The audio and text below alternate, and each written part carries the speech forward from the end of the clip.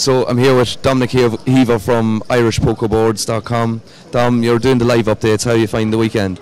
Yeah, it's been good crack. It's been very hectic as well. Like yesterday was a long day, and you get to them with a lot of big sacks, and come back today and start everyone again on 8 or 10,000. So a bit of deja vu, but no, it's been good. You're going to be blogging the Winter Festival next week as well, I assume. Yeah, we will. There'll be a team out there as well next weekend. There'll be a few of us out there. So same thing again, different weekend, I guess. Do you enjoy tournaments like this, doing the blogging and getting to meet up with some of the posters rather than just chatting online? I do, yeah. You get to meet a lot of the new faces, so it's good that way. And when you're doing the blogging as well, you don't lose anything. So because I've played a lot of these events before as well, and it's just it always ends the same way. So at least this way it's a bit different. Irish Poker Boards has been a real success story over the last just under 12 months. Are you happy with how it's going, or? Yeah, when we started out, we didn't really know how it was going to go. So I think we've got 1,350 members or something at the moment. So it's going pretty well, and it's got nearly 100 viewers most days at one time. So we're getting about 1,500 unique viewers a day. So it's going pretty well, better than we expected, to be perfectly honest.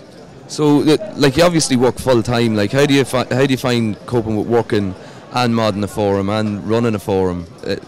Well, at the start there was a lot of work in setting it up and all that, and I probably did a lot of that work because I was the only semi-technical one out of the lot of us. But since the first few weeks and you're getting all the bugs creased out and all that, it's kind of been self-regulating, and most of us did the poker forum on boards before as well, so we were kind of used to the same workload of traffic. So it's just been slightly different but similar, so it's fine. I got an email in from Mrs. Flushstraw, wanted to know why you don't play the werewolf games. Because it's just very full of strange people, to be perfectly honest. It's the whole forum now full of strange people. It is, but the notion of online werewolves and killing villagers and stuff, it's just it's not. I've never even actually looked in any one of the threads, so I just any problems from any of them, I get someone else to look at them. It's not my business.